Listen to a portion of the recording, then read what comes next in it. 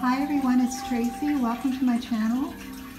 For today's video, I'm going to be showing you a few things that I bought in California.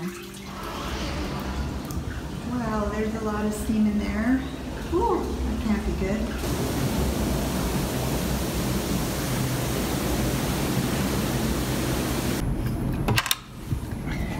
Okay, there's no one here. So this is the blue room. It smells really good. It's quiet. There's a little water fountain. Now I'm gonna find my way. It's like a blue, really good smelling maze. I guess we go down the stairs and we end up in another blue,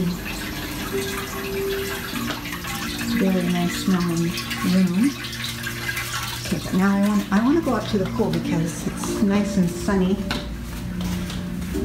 So here's, could I lie and tell you guys this is my backyard? So this is my backyard.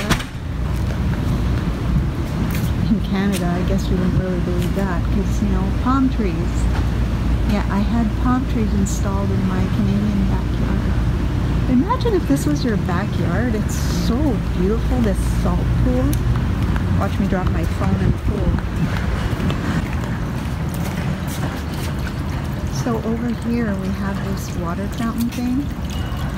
And usually there are a whole bunch of hummingbirds around it, but because I'm filming, of course, there aren't any.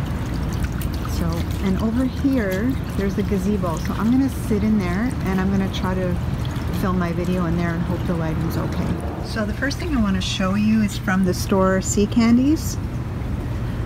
I bought this box of lollipops. I don't know why I bought them. They're sugar. They're so bad for you, but they're so good. Tell me in the comments below if you've ever had them.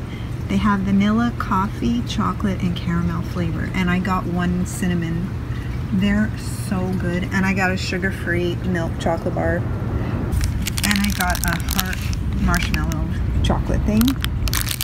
The next thing I got is the ginger savory soap bar by Origins. It smells so good. I can't get this in Canada even if I want to pay shipping, whatever. So I got one. It's not cheap. It's 20 American dollars for one bar of soap.